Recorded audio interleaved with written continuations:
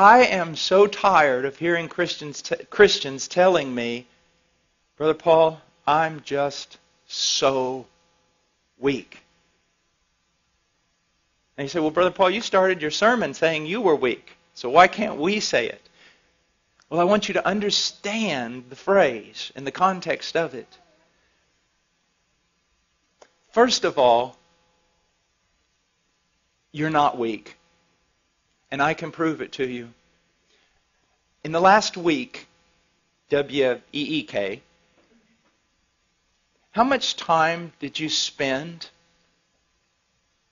grasping and striving to know God and His Word? And in prayer, knowing that apart from God and His work on your behalf, you weren't going to be able to make it. Oh, see, it's really easy to say, I'm so weak. Your problem is not that you're so weak. Your problem is that you think you're strong. And I can prove it by just looking at your devotional life. Do you see? Our problem is not that we're too weak. Our problem is that we do not recognize our weakness. Do you see that? That's why the men and women that have been most used of God throughout Christian history seem to have only one thing in common, a recognition of their weakness. Now, here's what I want to show you, and it's so, so important. Weakness is not a hindrance to power. Weakness is the catalyst to spiritual power. The problem is wrong response. So first of all, you need to recognize something. Everybody's weak. Everything that is demanded of you in the New Testament is absolutely impossible for the natural man. There you go. So now everybody's on the same level. Me, you, Spurgeon, John Piper, all of us, everyone's weak. That's it.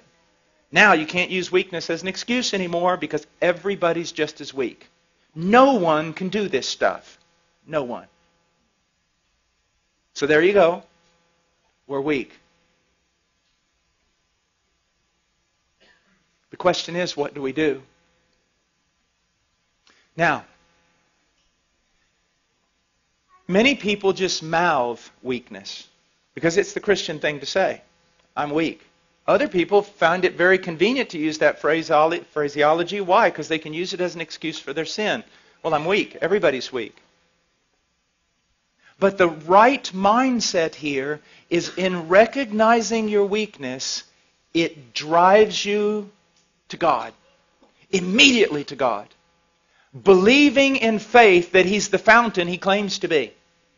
That He's the source and the helper that He claims to be. That He is one of unlimited resources. That He does not greedily hand out to children, but He lavishes upon us.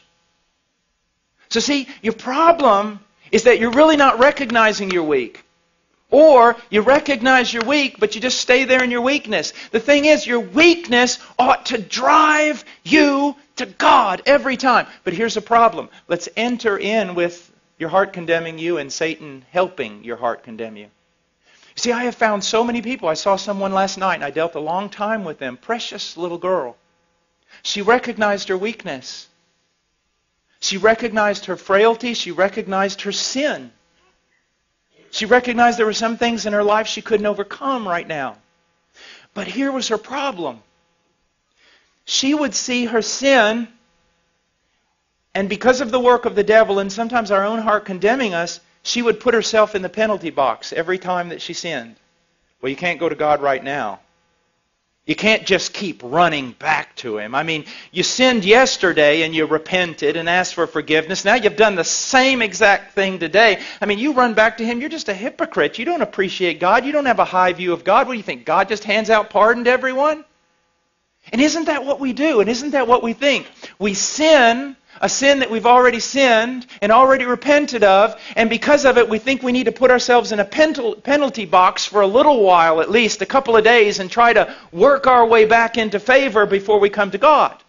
Because if we think, actually, you mean if I go back every time I do this, just immediately, not only going back and asking for forgiveness, but expecting forgiveness, isn't that hypocrisy? Isn't that a low view of God? Isn't that treating God as a forgiveness machine? No, it's being biblical.